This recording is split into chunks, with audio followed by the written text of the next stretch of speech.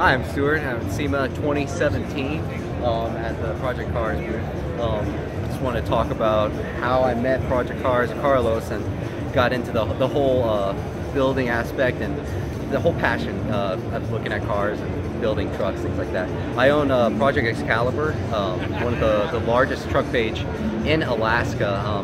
Now it is, thanks to Projekt Cars and their help.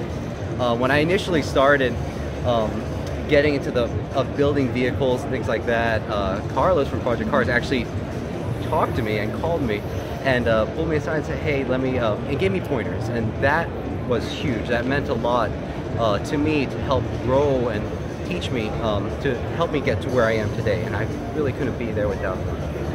Projekt Cars to me is, for them, they take so much, and there's so much passion in each of their builds, and almost all their vehicles is just, all their vehicles actually, they stand out. They're different, they're unique, but they're clean, and that's what counts. That's what I love about Projekt Cars and what they bring to the table.